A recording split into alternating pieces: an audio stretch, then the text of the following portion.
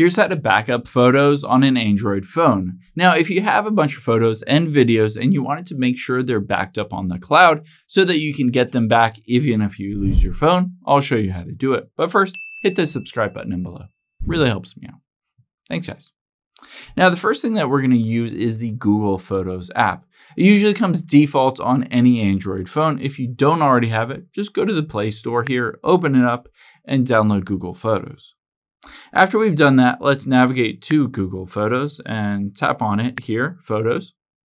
And now you'll be able to see it will show all of the photos that are currently synced up. And you can make sure all of these are backed up to your Google account just by tapping on your profile at the top right. Now, from here, you'll be able to see a number of things. You can see Google accounts, and under that, it says backup complete. But first, I would recommend looking at account storage. Make sure you have enough space. Essentially, if you have a free plan, you might not have enough space to back up all of your photos and videos. You might need to hit the Get Storage and just pay for additional storage if you want to back up everything. You can see I have 2 terabytes. So all I have to do is tap on it and tap on Backup here. Now you can see backup photos and videos is turned on at the very top. The quality I have set to original, and it says backup is complete.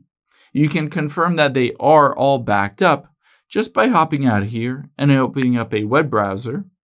And from here, we're just going to go to photos.google.com. Now, once you go to photos.google.com, let's go to the actual website here instead of searching for it.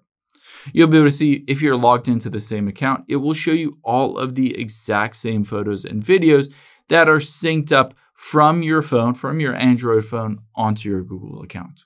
I hope this helps. If it did, hit the like button down below and leave a comment if you have any questions. Thanks, guys.